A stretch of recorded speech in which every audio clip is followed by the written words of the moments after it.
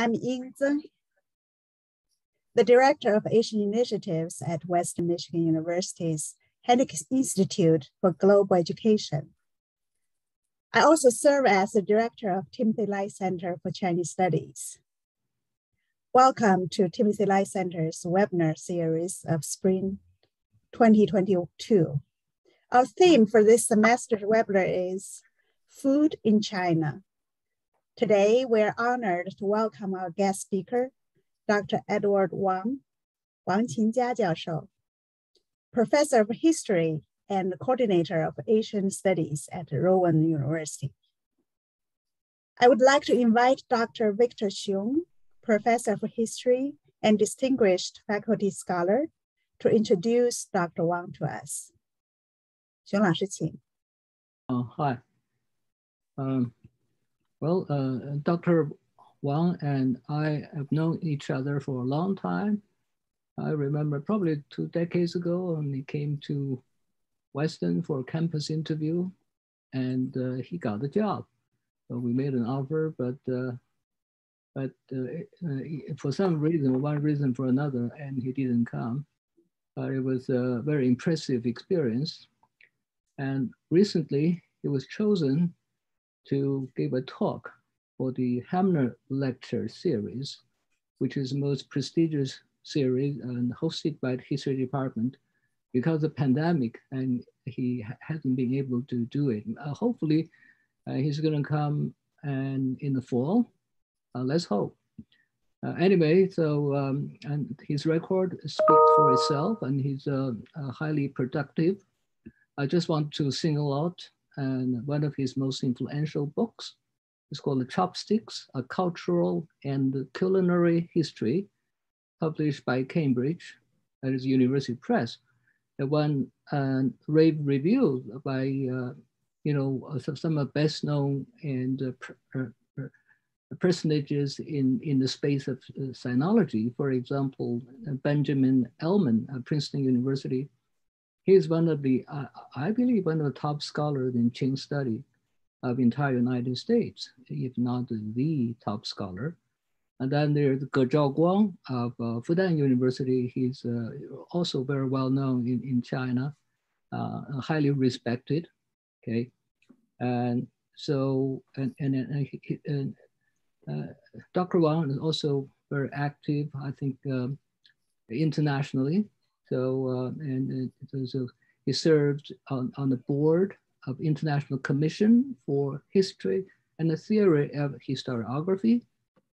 I think this is under the in auspices of the United Nations. Is that right?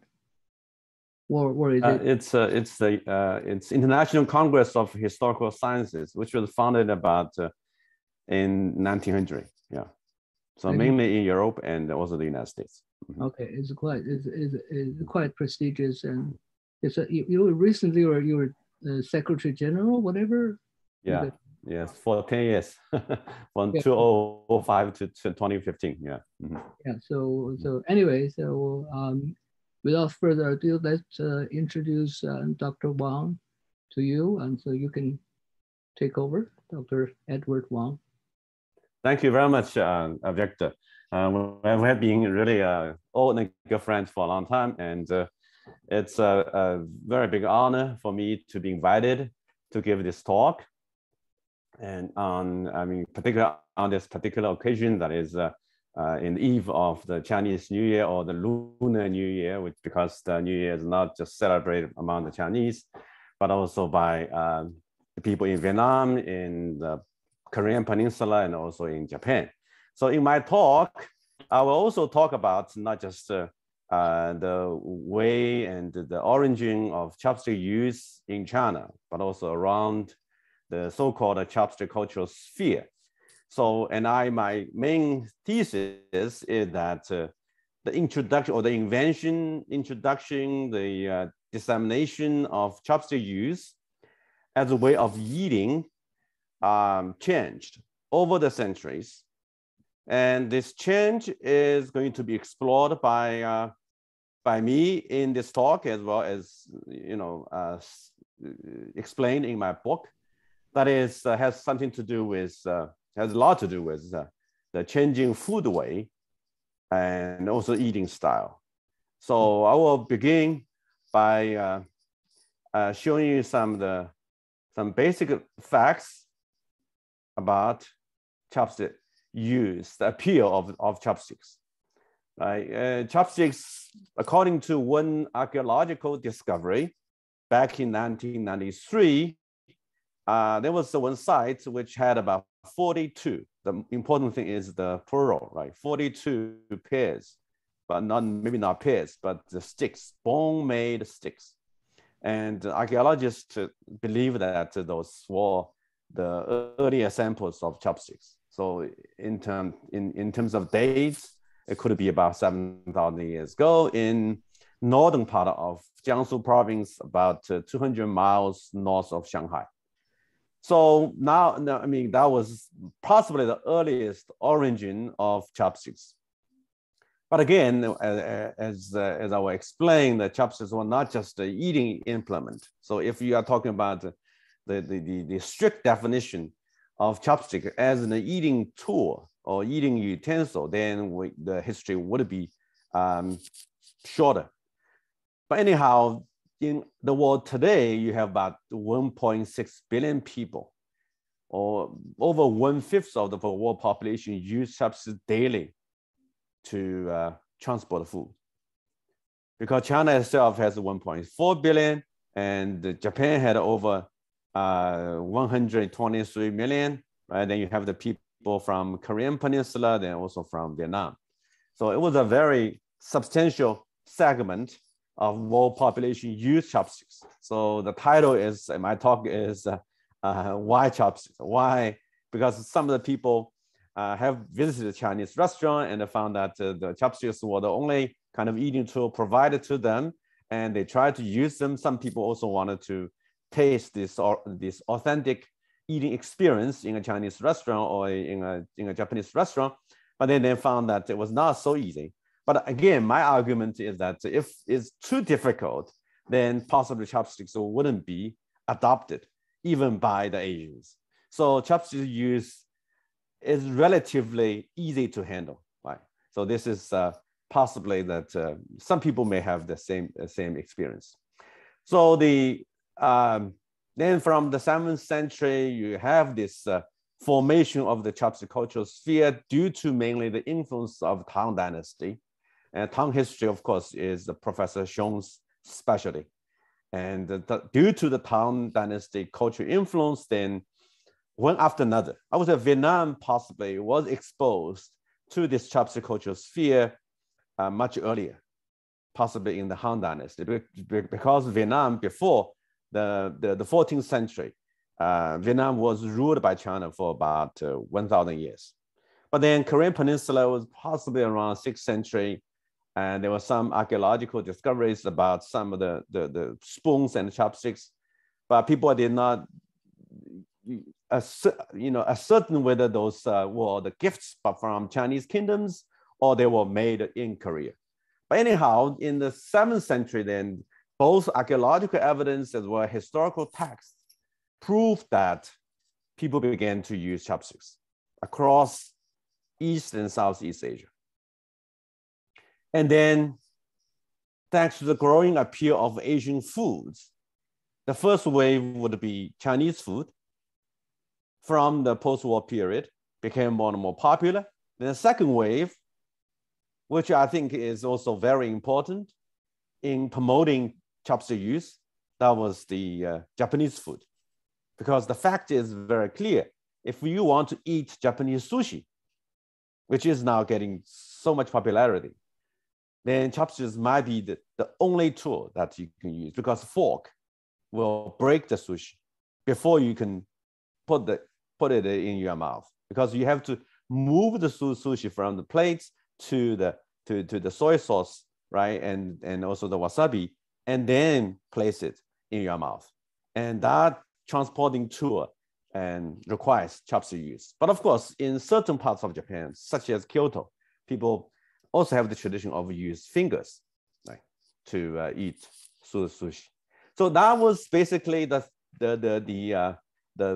scope of the chopstick cultural zone or cultural sphere, which consists of mainland China and Vietnam in Southeast Asia, then Japan, as well as the Korean Peninsula. Then in Tibet, as well as in Inner Mongolia, the pink areas, meaning that the people use chopsticks as part of their eating tools. And that was also pretty necessary because I have, in my research, I've been interviewing some people from that region and asking them whether they thought that chopsticks are important to their eating experience. And most of them say that yes, it's important because that's the only tool they would use to eat vegetables. Then my talk will actually begin with one question: whether spoon or chopstick were first invented in China, right? Because I said that chopsticks were discovered, or at least the prototype of chopsticks were discovered so earlier.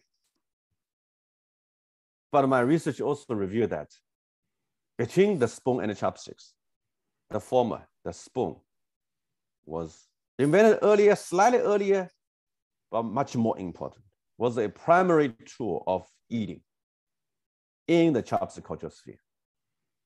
And the reason was that first of all, the reason was that the spoon had different shapes in ancient China. It was called Chi or Bi, which on the left side you can see, which shaped is more like a knife. And the knife can cut the meat, cut the dishes, but as well as transport the grain food. So that's the earliest form. And then you have the other type of form, which in English might be called ladles, because those are big ones and with a big bowl and longer handle, and those were also invented in time. But why I say that the spoon was the earliest eating utensil in ancient China, it had a lot to do with the food they eat. And when we talk about meal, right, we usually talk about, that's almost universal. We'll talk about two parts. One part would be what? One part would be the grain food, whether it's wheat or rice or like maize, right? Those are the main food. And in Chinese and in Japanese, when people say that let's have something to eat, they would use the words like 吃饭, which means eat the grain food. But of course, you don't just eat the grain food. So the second part would be the so-called doners, rice doners or wheat doners. Those are the dishes people eat together with the meat. But which one was more important? Of course, the grain food was more important in most of the cultures. So in ancient China, particularly in North China, when we believe chopsticks were invented, first there, then millet, not wheat, not rice, was the main food, the staple grain food in North China, as well as in the on the Korean Peninsula and Japan in ancient times. And that is the shape of millet. And in America, most people did not know millet, and some people, I would say some African Americans possibly know about millet. Millet had a much smaller grains, had a different kinds, and as a matter of fact, in ancient Chinese texts, you have so many, say, terms for millet attesting to its popularity. And in terms of the culinary perspective, millet is best cooked into porridge or grill because the grain size is smaller than rice. So when you eat millet porridge, especially if you want to eat it elegantly, of course, you can lift the bowl and somewhat dump the millet porridge into your mouth. Some people do, even today, right? But on the other hand, from very early on, people like to eat it with some manners. And when you do that, then spoon was the necessary tool. right? Chopsticks, you can shovel somewhat. If you raise your bowl to your mouth, you can shovel the millet porridge into your mouth with the assistance of chopsticks. Yes, you can do that, but it was not so elegant. So that's the reason why chopsticks were not the primary eating tool in ancient China. The reason was that it was not used for eating the main part of the meal, the grain food. But on the other hand, chopsticks were important as well as the spoon. Why? Because look at those. Those are the eating vessels or the food vessels. And you can see they have like different shapes, right? But of all those shapes, one shape is the common. That is, they have legs. Why you have legs for those vessels? Of course, the legs were indicating that they were also the cooking utensils, that the people can have fire underneath. And also the last one that you can see on the bottom, that also has a hood, has a lid, right? Why people like to eat? If you have the lid on, means what? The food hot, warm, right? So when you eat, you wanted to eat food hot, and the North China's climate actually somewhat encourage people to eat food with some liquid and also with hot, hot food. So food in ancient times can be cooked in a number of ways. Boiling was the most common way in China. Once utensils were invented, I mean, that's very important. Before utensils were used, of course, people can have different ways. I mean, you have one way is like to have the soil wrap the food, and then you have the whole thing, right, baked or roasted on fire. And when the soil become dried and the food is also ready, right? That's one way. That's the earliest way before cooking utensils were invented. But on the other hand, in boiling food, chopsticks could be used as tongs, stirrers. Let me see. I have to do this. Yeah, okay.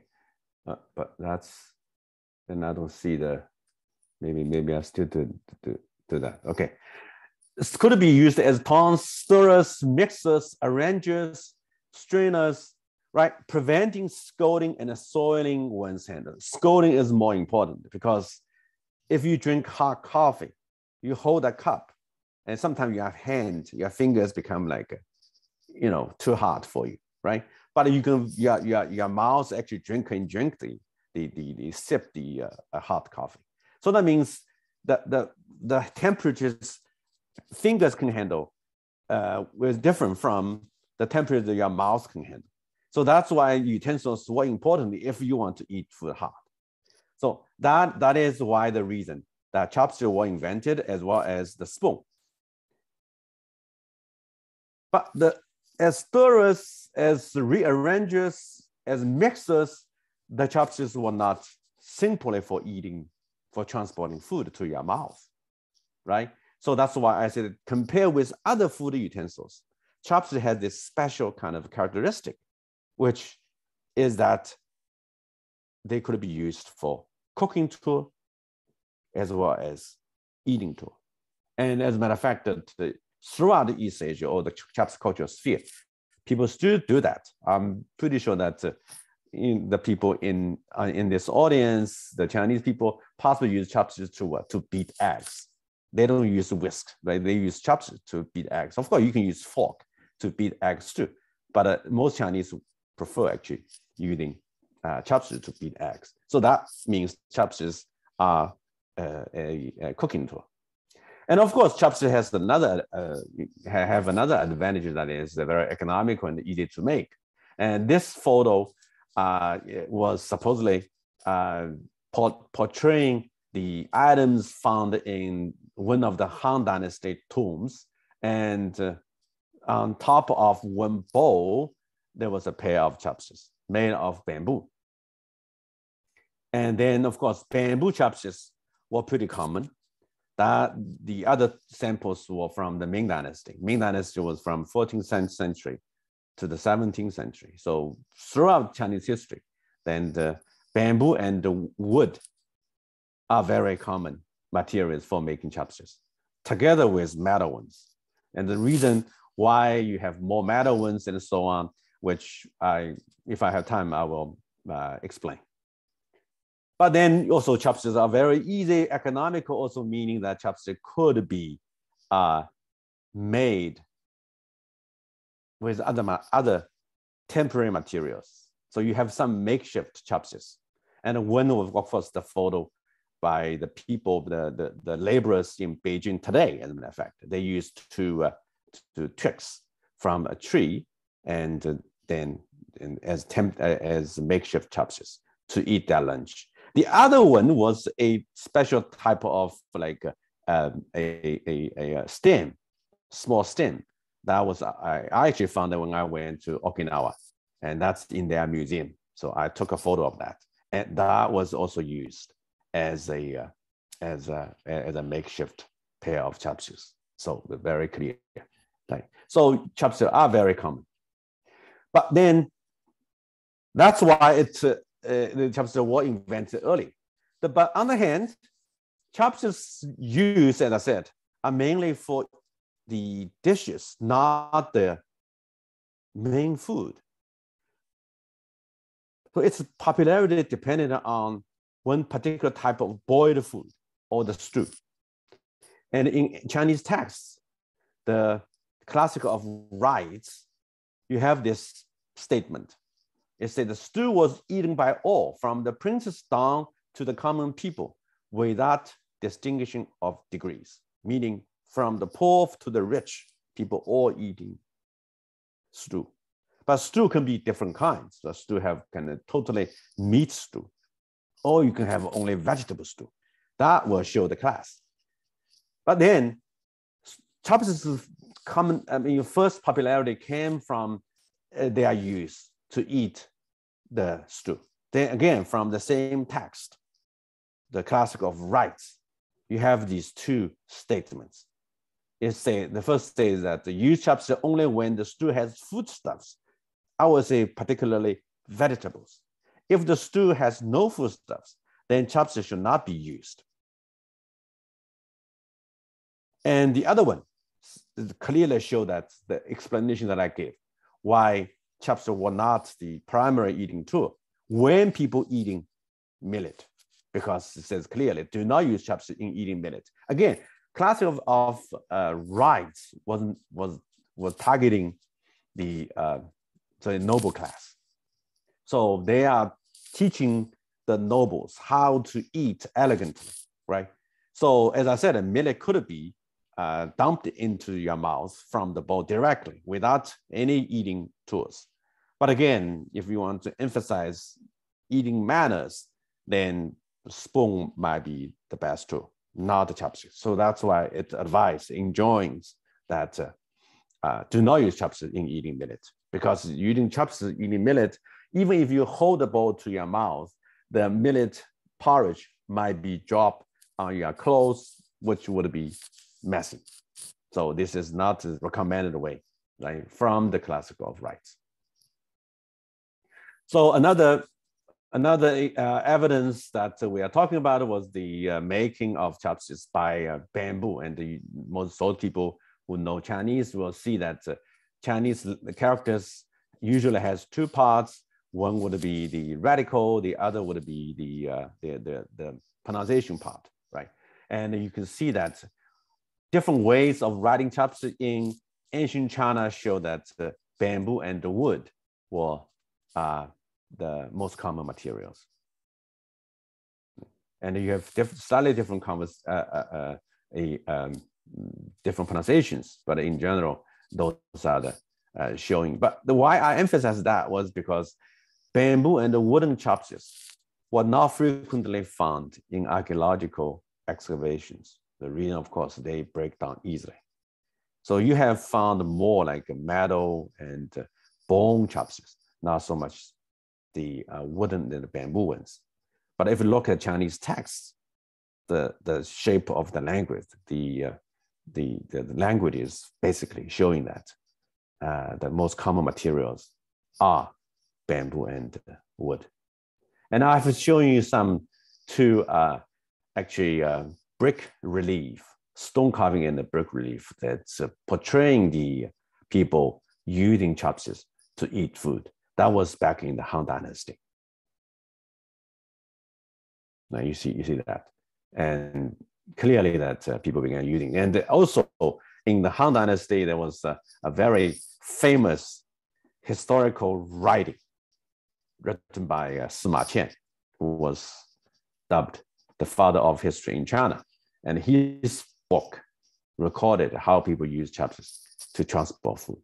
So you can see both archaeological evidence and the historical texts show that by the Han Dynasty, chopsticks already become necessary eating tools, but together with the spoon.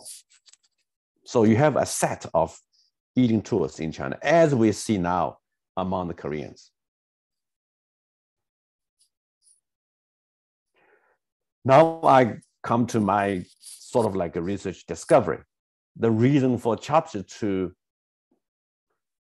challenge and eventually replace the spoon as the main eating tool among the people in the chopsticks cultural sphere. And the first reason was that the popularity or the wide adoption of millstone. When millstone became widely adopted from the first century, again proven by texts as well as written records, as well as material records, that wheat became very popular in North China, because wheat flour products in China are two important ones. One would be the noodles, the other would be the dumplings. And both were eaten with chopsticks, not a spoon. And you can imagine, if you wanted to, that's the millstone, right? Because if you want to eat noodles, spoon would be useless. Spoon can be used to drink soup if you want to, just like if you go to a Japanese ramen restaurant, right? Yes, they will also give you a spoon, but the spoon is mainly for drinking the soup, not for eating the noodles. And the other one, of course, is to eating the dumplings. And except in China, except children, most people would eat dumplings also with chopsticks.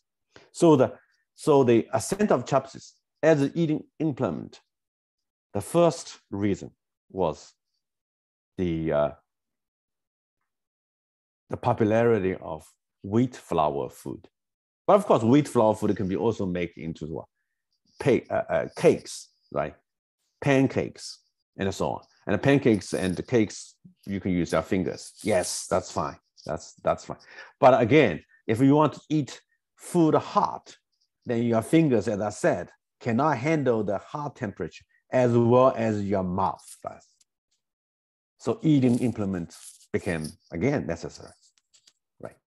Okay, that's the first reason. Second reason also has something to do with the millstone. That is the cooking oil. Cooking oil. Cooking oil is important because you use the mill to mill wheat, but you also use the mill to mill what? Ground, like rape seeds, vegetable seeds, and so into oil, and the oil became cooking oil. And with the cooking oil, you can do one now considered quintessential way of eating Chinese food, that is stir-fried dishes. But again, as I said, before that, before the invention of cooking oil, right, people use boiling. Stew was much more important. But stir-frying became popular, became gradually popular. That's take about 300 years.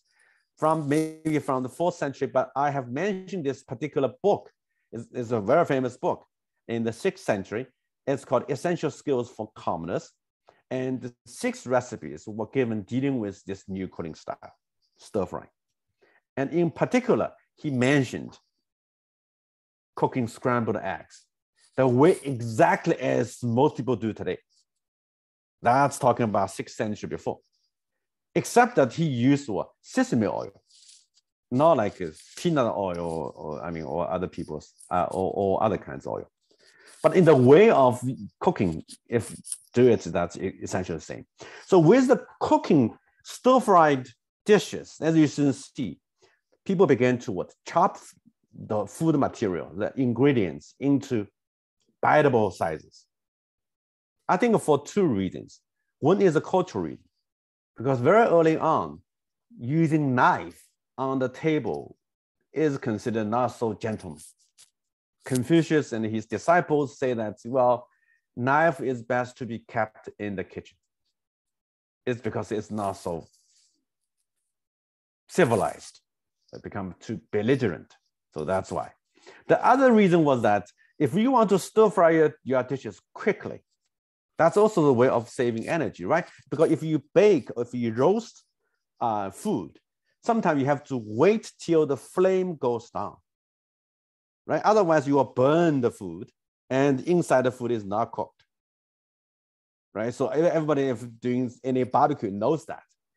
But the Chinese are, I would say, cleverer. And China is cleverer in a way of using the flames to do the stir-fry dishes. Once the flames are gone, they use the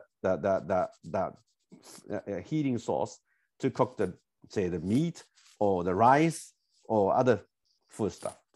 So smaller size or like so I would say biteable size food items in stir-fry dishes will also help the cooking. So that's the second reason. And the third reason has something to do with the tea drinking. And tea drinking, teas was supposedly invented as early as the Han Dynasty, but clearly it was in the Tang Dynasty. In the 7th century, tea drinking became a national fare. Okay. And the tea drinking, of course, just like when you go to Chinese Cantonese restaurant, particular, called a dim sum restaurant, right? Dim sum means small eats.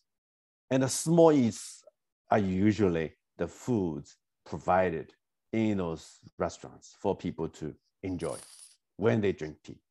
So again, most people in China, I mean, from that time onward to say today, most people drinking tea. You can have afternoon tea with some cookies. So that's the Western way.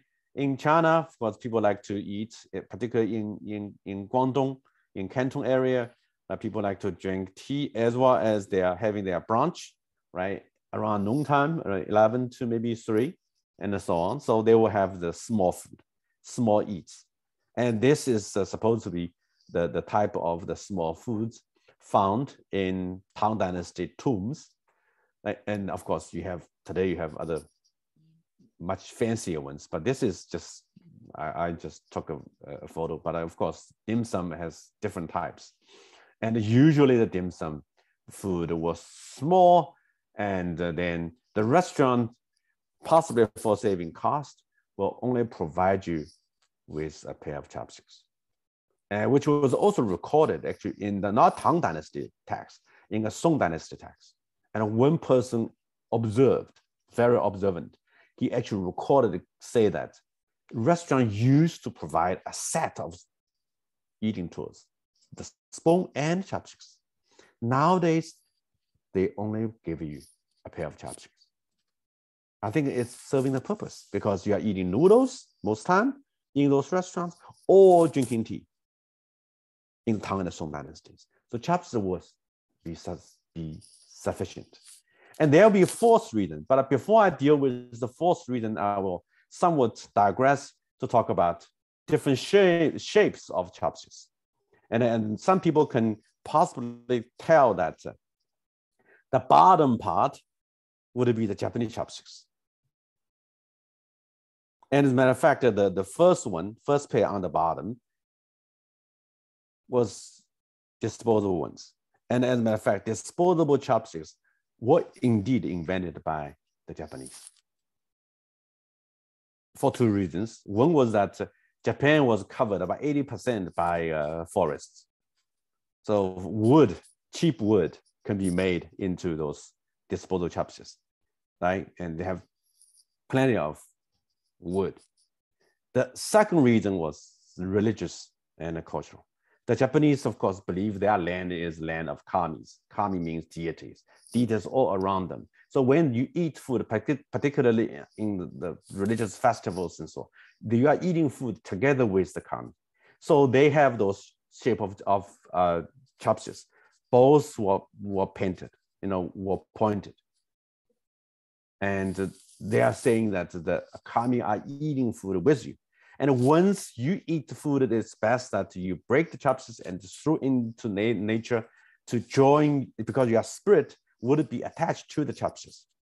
So your spirit is better to be rejoining that in nature. So that's one way of the reason. But the invention was not taking place until the 16th and the 17th century. Then the middle part would be the metal ones, would be mainly the used in the Korean peninsula. And the reason, again, I would say has something to do with the Tang Dynasty cultural influence, because so far the chopsticks and the eating tools found in Tang Dynasty tombs in China were all metal ones. But you can explain that, well, wooden ones were broken down, right? They were rotted. But the other reason could be that the metal ones were indeed quite popular in Tang Dynasty China when this eating custom spread to the Korean peninsula. So Koreans did never change. Of course, metal ones can be more durable. That's another reason, right? So from that time on, and the Koreans always preferred metal ones. And then the top ones would be the Chinese ones and also the Vietnamese ones, and they are longer. The longer has something to do with a eating habit that began to take shape in maybe 13th century, 14th century China. That is communal eating. Once you are communal eating, you are eating food, sharing with other people on a big table, then your chopsticks should be longer. And I have another example for you too. If you have visited some of the hot pot restaurants in Sichuan province, in those restaurants, they will provide you a pair of much longer chopsticks to facilitate your eating.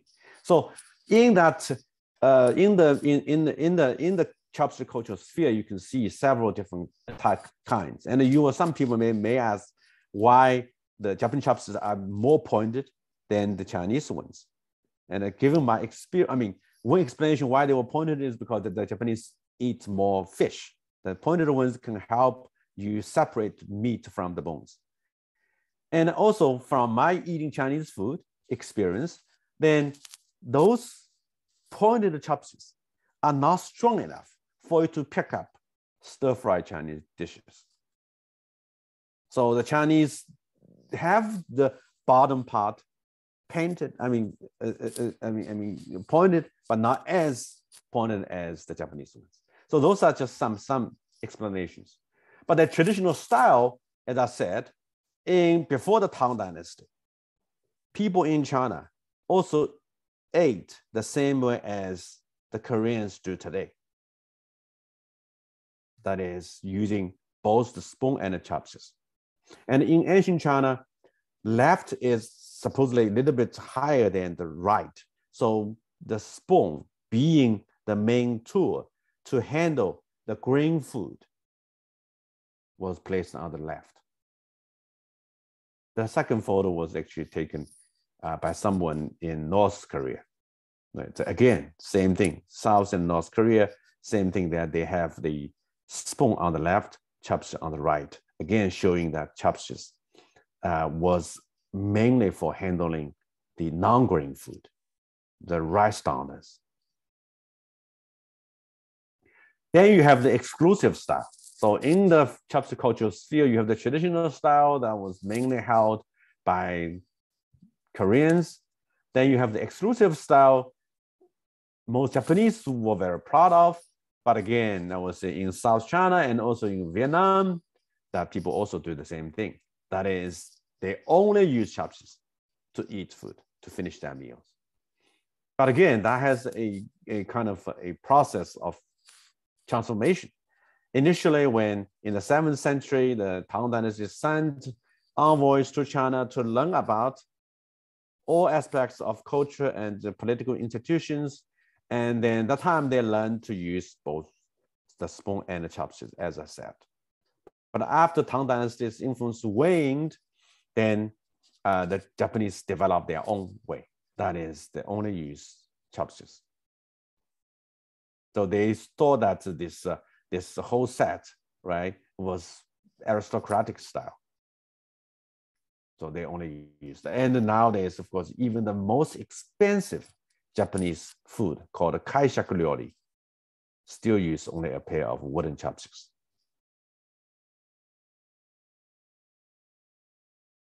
And the Japanese also produce different kinds of chopsticks. One for like lovers, one for like one pair for like an old couple for their wedding anniversary. Of course, you also have wedding chopsticks and so on.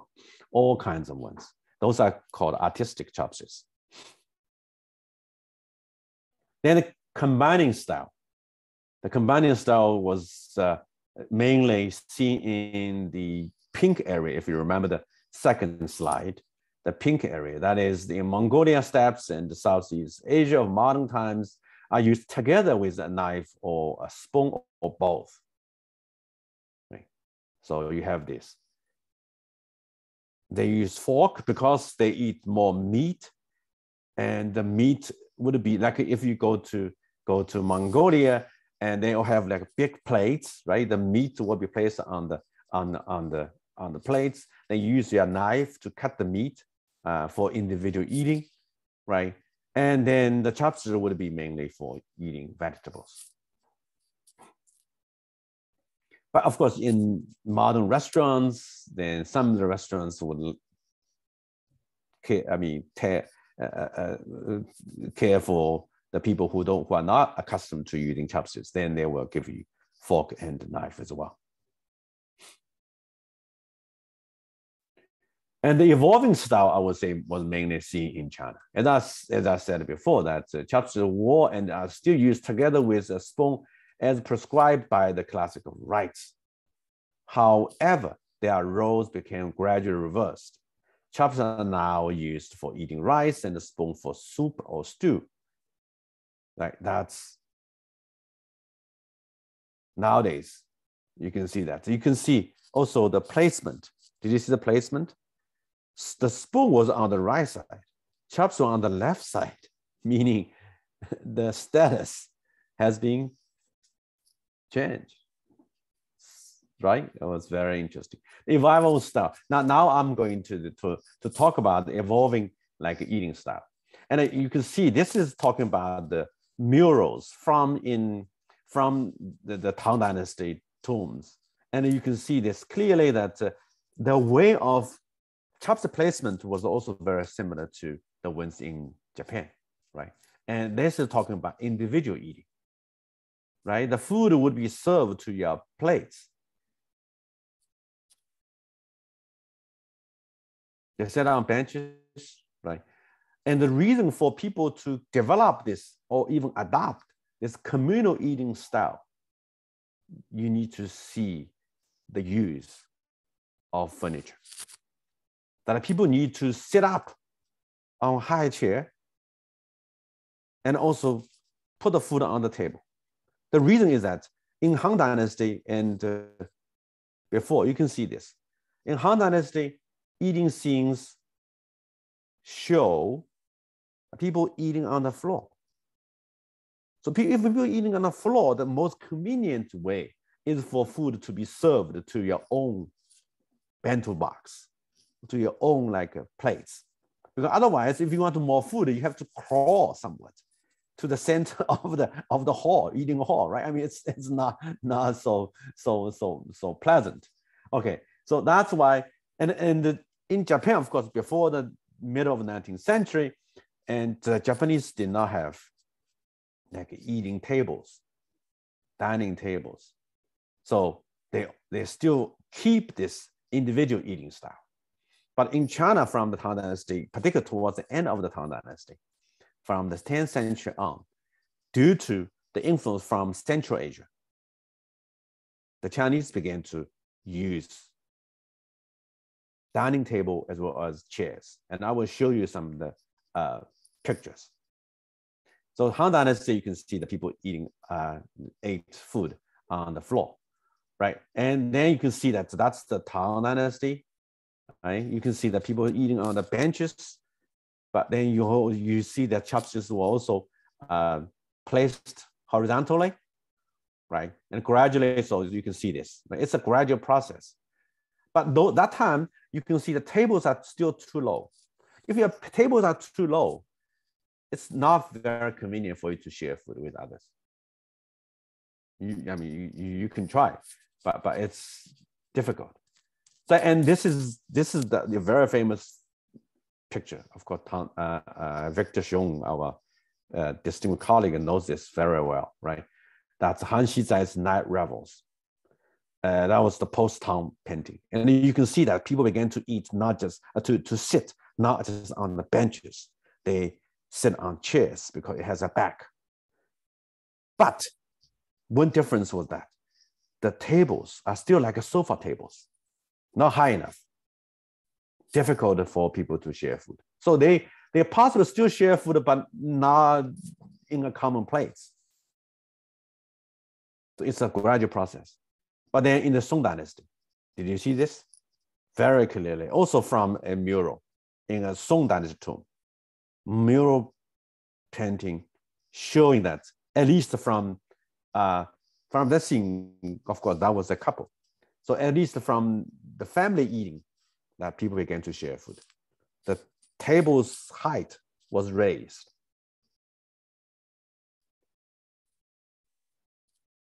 And there's another force of change that is taking place.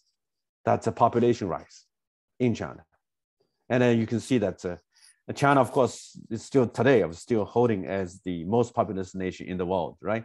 If you look at this, China did not have a lot of population before the 14th century or 15th century. You can see that Han Dynasty is the highest was about 60 million. Han Dynasty, again, is down to like 50 million. The Tang Dynasty is around like 53 million. Okay, 53 million. It was in the Song Dynasty, the Chinese population for the first time went over 100 million. The reason was that the time the Chinese began to adopt early ripening rice from Champa, which was southern part of Vietnam. So with this, they can harvest rice twice or even 3 times a year. So the population grow. But then you know that that's the Mongol invasion. Chinese population lost about 40%. So when we talk about Black Death in Europe, yeah, Black Death was possibly transmitted by the Mongols, but it hurt the Asian population first.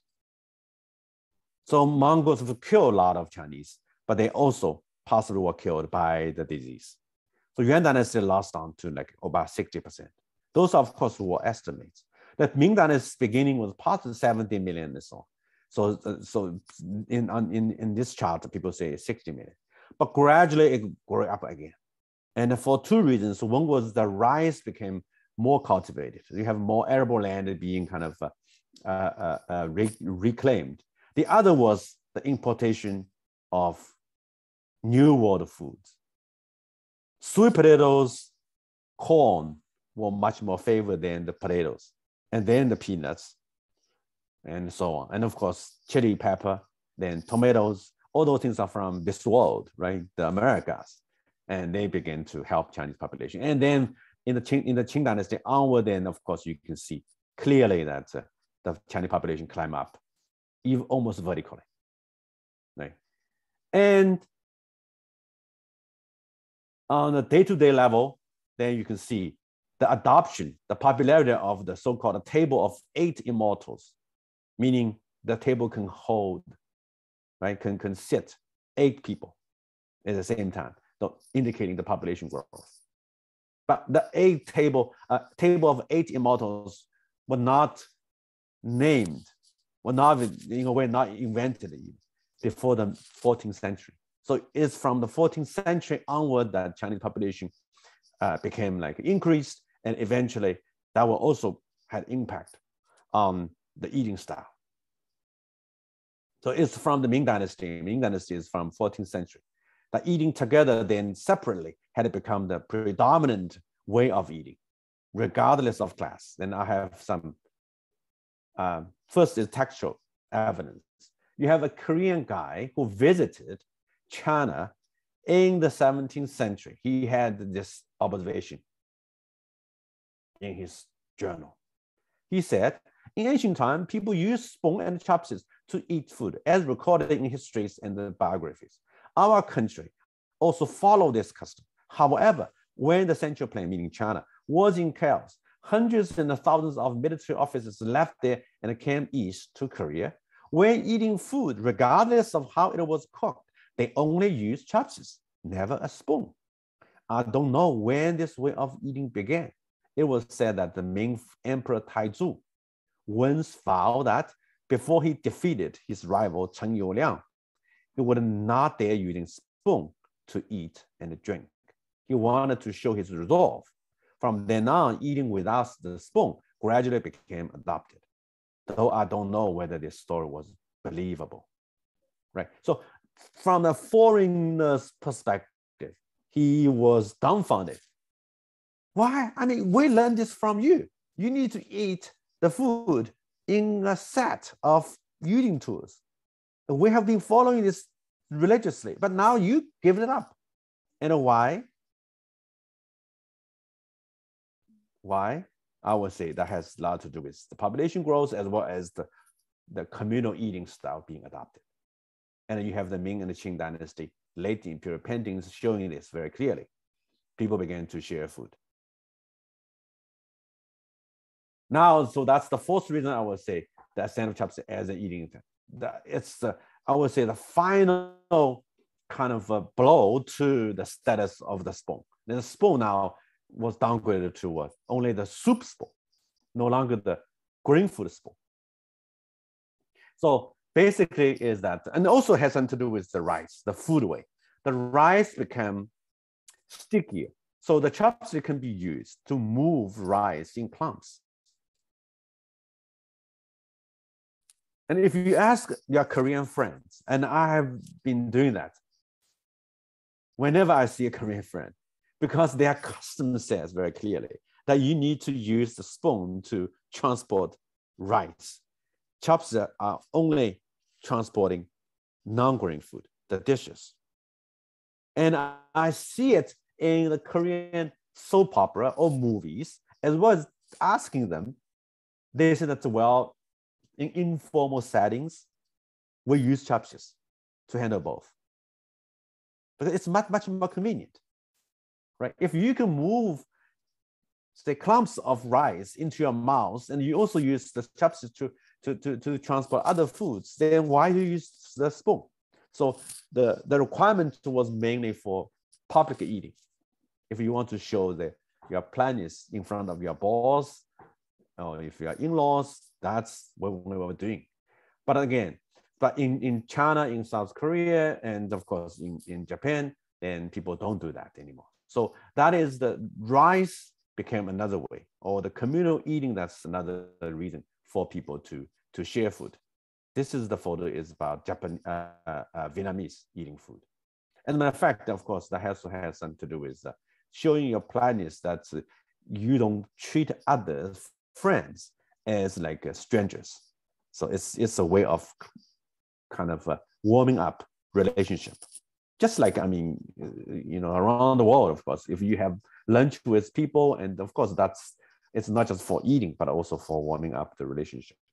So in China, of course, be invited, in Vietnam, if you invited, if you have to sort of like use separate kind of eating tour, that was considered not as polite.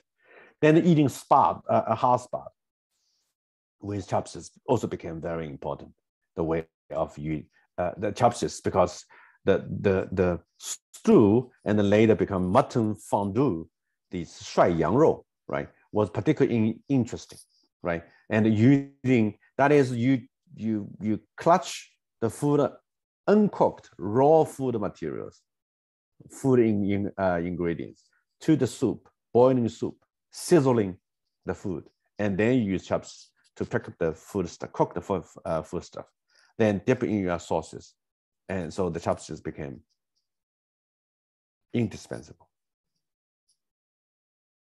So that's the modern way of using this. And you can see also the chopsticks are longer than the usual ones. About 25 or 27, say, centimeters. So eating together as a family now, early 20th century, then it's become so common, right? And now the reappearance, I would say possibly should be the reappearance of spoon, that is the soup spoon. So during the 18th century, a porcelain spoon appeared in China and also being kind of adopted in the cultural sphere.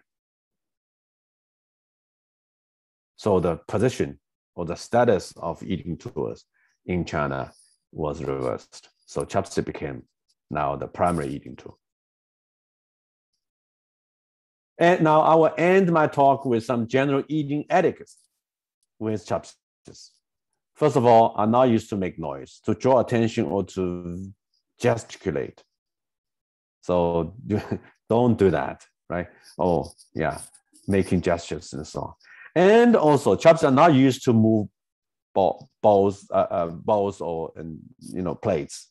You best use your fingers. And you're not used to toy with one's food with dishes in common, right? And chopsticks are not used to, even if you eat like a meatball, at least the proper way is not like pierce the meatballs with your chopsticks. But sometimes, of course, accidents happen, right? Because you want to clutch the meatballs and they fall. So it could be a problem. And then to keep them off the table entirely. So chopstick rest can be used to keep the points off the table. So that can be rest. But horizontally was mainly for individual eating. But once the communal eating became popular, and chopsticks were sort of like pointing to the center of the table. And the last one was possibly the most important one. Chopsticks should not be left standing vertically in a bowl of rice or other food. Any stick-like object pointed upward resemble the incense sticks that some Asians use as offering to deceased family members. Certain funeral rites designate offerings of food to the dead using standing chopsticks, such as in Japan. The last bowl of rice to the dying person would have a pair of chopsticks vertically stand in the rice. So among the Asians, people don't do that. The chopsticks vertically in the bowl, which will be considered not so polite and also bring some bad fortune. So this is basically the general eating etiquette with chopsticks, and you can also find those things also in Wikipedia and so on. But that was the universal way.